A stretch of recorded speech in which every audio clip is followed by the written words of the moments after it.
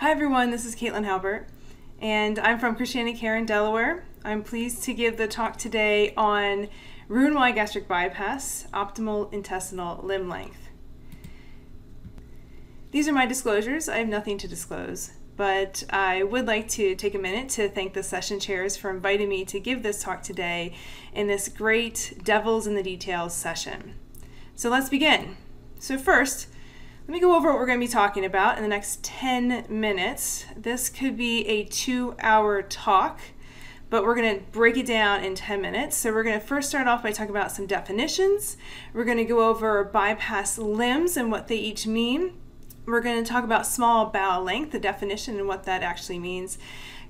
Briefly touch on common channel limb length, and then talk about accuracy at the end, a little fun topic. So a little caveat before we get started. So first of all, this is very controversial, and there is absolutely no guideline or consensus statement right now about limb length, just some general accepted terms and ranges. So I'm going to give you some estimates, and I'm going to really stick to the systematic reviews and meta-analyses that are out there. There's some great ones that have come out in the last couple of years that really tie up and wrap up a lot of the studies that have been published over the last several decades. But I'm going to stay within the realm of gastric bypass surgery. There's a lot of new data that's coming out with DS, things like that, but we are really going to stay within the gastric bypass realm today. So let's start by talking definitions. Okay, so the standard gastric bypass is otherwise known as the proximal gastric bypass. And that is when the Roux limb is measured out, the biliopancreatic limb is measured out, and the common channel is whatever happens to be left over and can be quite variable. This is in contrast to the distal gastric bypass. This is when you measure back from the ileocecal valve, creating a fixed common channel length, and then the rest of the small bowel gets distributed into the BP limb and the Roux limb. Which one takes a little bit more will depend on the type of distal gastric bypass one is performing. Now, going into that in more detail, that's a whole nother talk, so we'll save that for later. You can see contrasting these two different bypasses here in the two images, A being the proximal, B being the distal. You can see the distal has a much longer Roux limb and BP limb with a much more distal JJ anastomosis. Now, distal gastric bypass should not be confused with distalization. Distalization is the transposition of that Roux limb more distally into the small bowel, creating a short and fixed common channel length that will also thereby elongate the BP limb. So that's what we're not talking about here. So let's break down each of the limbs here that make up the gastric bypass. So first is the Roux limb, otherwise known as the alimentary limb, abbreviate the AL. So this classically has a length of 100 to 150 centimeters. Over 90% of bariatric surgeons use this classic length. This is what we find in the textbooks when it's mentioned. This does retain some absorptive capacity, which is important when we're discussing which limb to make longer. There are different defining lengths for the Roux limb. Of course, we think of our standard that we just mentioned, but there's also a short and there's also a long. And what we consider that range to be short or long differs on every study and every textbook. And so there's really no uniformity to that terminology. Moving on, we have our biliopancreatic limb, our BP limb. This classically is somewhere between 50 and 75 centimeters. Now, because food is not passing through here, you have a complete loss of absorptive capacity. And finally, our common channel. Like I said, in a proximal gastric bypass, this can be quite variable. And what is important to keep in mind here is that it can be significantly variable from human to human. The average small bowel length in the average human could range anywhere from 300 to 900 centimeters, and in some extremes, it could go down below 200 or over 1,000 centimeters.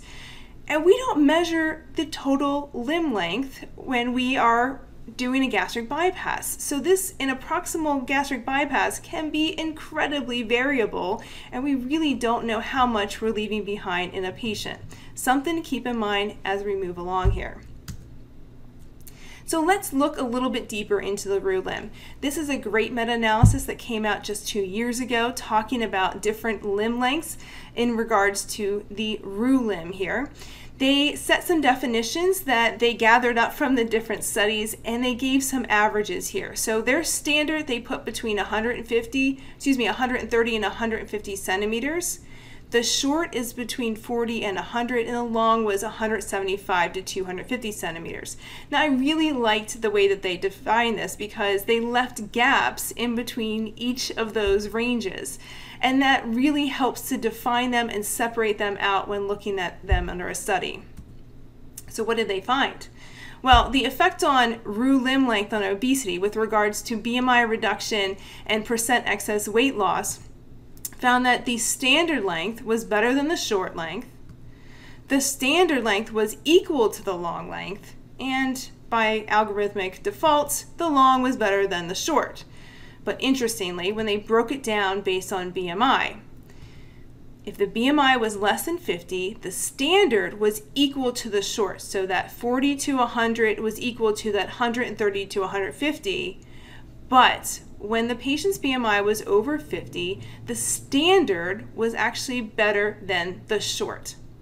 Interesting. So what you can gather from that study is that for patients with a higher BMI, greater than 50, that you can crest up closer to that 130, 150 range and get some improved outcomes based on that limb length. Now let's combine the Roux and the BP limbs together. This is also called the small bowel length, also called the total small bowel length, or TSBL. Classically, this limb length is defined between 130 to 200 centimeters. A short small bowel length would be less than 130 centimeters.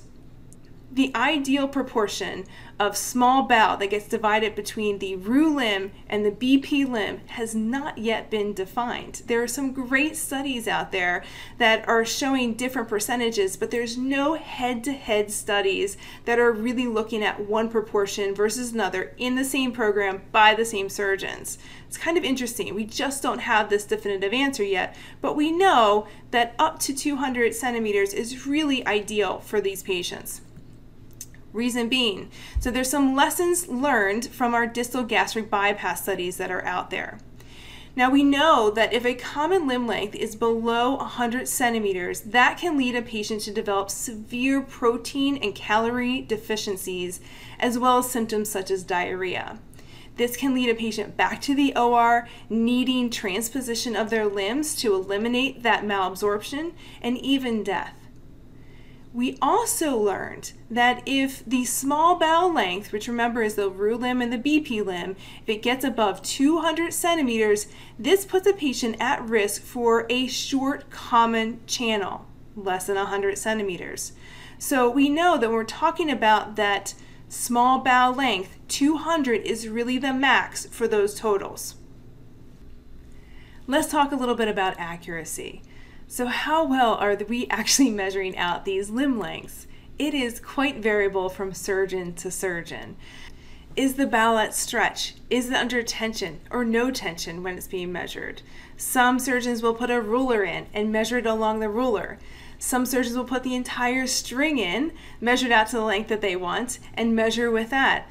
And some people do the eyeball measurement, as you can see in this video, and usually that's based on an instrument diameter, like the Babcock being 2 centimeters wide. And of course, if you ask any surgeon, they're going to tell you their way is the right way, but there is absolutely zero research that's saying that this is the definitive answer, because even questioning whether the bowel is appropriately measured with and without anesthesia is still up for debate. Laparoscopic versus open, still up for debate. We really don't know the most accurate way to measure bowel, and therefore there's so many different variations on how to do that. But I can give every surgeon some guidance here.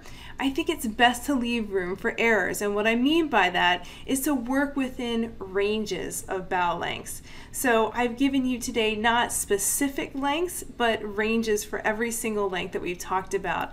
And I think that's a safer way to make sure that you're really kind of guesstimating the limb length, but staying within very safe parameters.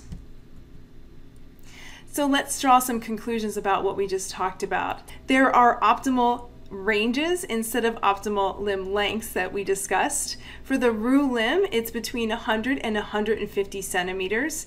The longer Roux limbs are really best reserved for patients with a BMI over 50.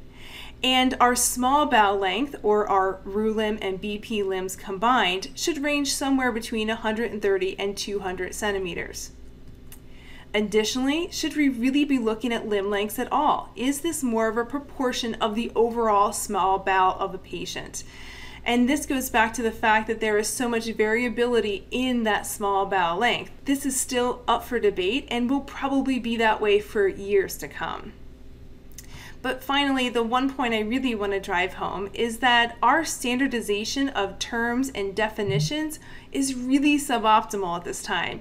If you look across all the studies that are out there, they're using different terms and definitions, which makes gathering up that data into large meta-analyses and systematic reviews very difficult. I think that if we come together and can really create some good terms and definitions that we all agree on, I think the research moving forward in this very hot topic would be so much more robust. I want to thank everyone for their time and attention. It was really a pleasure to give such a fun and fascinating talk today. Of course, this could have been, like I said, a 2-hour talk, but we squeezed it down into 10 minutes. If you have any questions on this topic, please feel free to reach out to me. Thank you very much and take care.